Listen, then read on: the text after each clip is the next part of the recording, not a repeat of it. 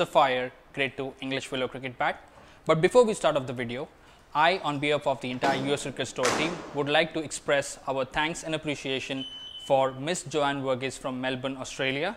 Her account has the highest number of views on all our videos that we have uploaded so far on YouTube. Let's get on with the video for the bat now. Let's take a look at the profile of this bat. The profile of this bat is based on the legendary Virat Kohli. If you see, there's a slight duckbill toe going on at the bottom of the bat, and the spine is nicely running into the handle.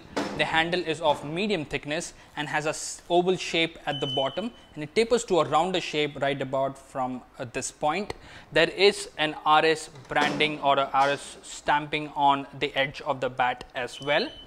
Let's take a look at the specs of this bat. The edges are peaking at 41 mm, the spine is peaking at 64 mm, and the toe is 31 mm. Now let's take a look or have a glance at the grains on the bat.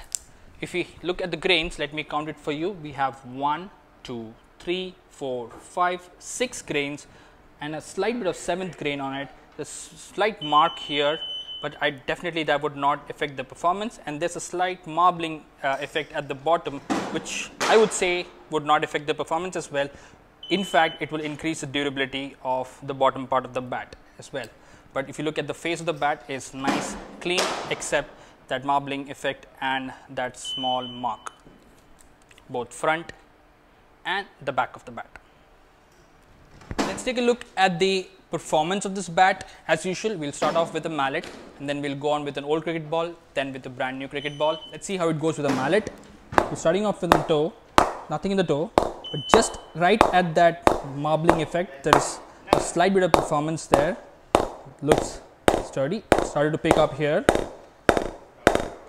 going on really well.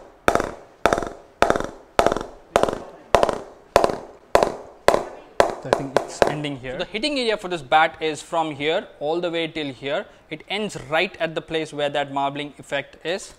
And if you equate that to the amount of wood on the bat, it is exactly where the wood starts, which is from here all the way till here. Let's see how it goes with an old cricket ball. This is an old cricket ball. Going on really well. That's the bottom part. That's the middle, that's the top end of the bat. The ball seems to running away from me today.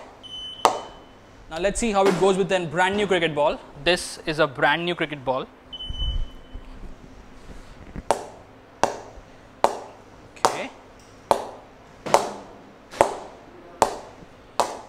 That's the bottom part, that's the middle, that's the top end of the bat. Post the paint test with the brand new cricket ball, I can certainly see that there are very shallow seam marks on the face of the bat, and this would require some knocking in to make it a little more stronger, especially on the edges and on the toe of the bat before we take it to the nets. Now, when we take a look at the toe of the bat, if you see that the grains are nicely running through the toe, no issues at all, right? The retail price of this bat is $299.99. You can reach out to us via YouTube, Facebook or Instagram to purchase Sapphire model from RS. We have a couple more left in stock from the batch that we received from RS. Now that's all for this video, guys. Until next time, this is Jinto signing off from US Cricket Store, redefining cricket in US. Cheers.